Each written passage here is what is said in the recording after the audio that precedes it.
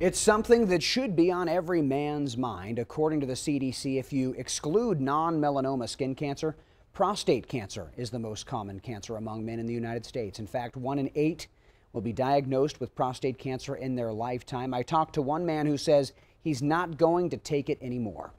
Because I'm a prostate cancer survivor, my brother's a prostate cancer survivor, our father died of prostate cancer, so it's obviously something that's near and dear to our hearts. J.J. French is the founder and lead guitarist of the heavy metal band Twisted Sister. These days, he's focusing his energy on a national educational campaign named after the group's 1984 hit, We're Not Going to Take It. French's goal is to get guys talking about prostate cancer, something he was diagnosed with in 2018. I certainly didn't want to hear it, but I knew if it happened, what I was going to do and how I was going to deal with it because I prepped myself. He says it was hard to talk about the diagnosis in the beginning. And I didn't want to talk about it for the first year.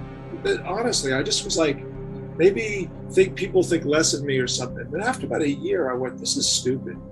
I said, if you don't like me, then you're not going to not like me because I had prostate cancer. French knows he's not the only man who struggles with talking about his health in public, but he hopes telling his story makes it easier for others. What concerns me is that men may not advocate for themselves. And when you get to be 50 years old, you need to go get a blood test. You need to talk to your doctor.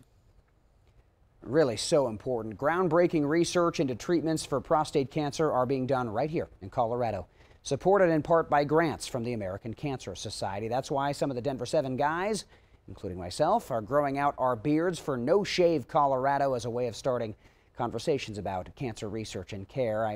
I've now officially made it to the shaggy point in my beard. You can donate to the cause, to me if you'd like, or even sign up yourself by following the links at thedenverchannel.com/no-shave.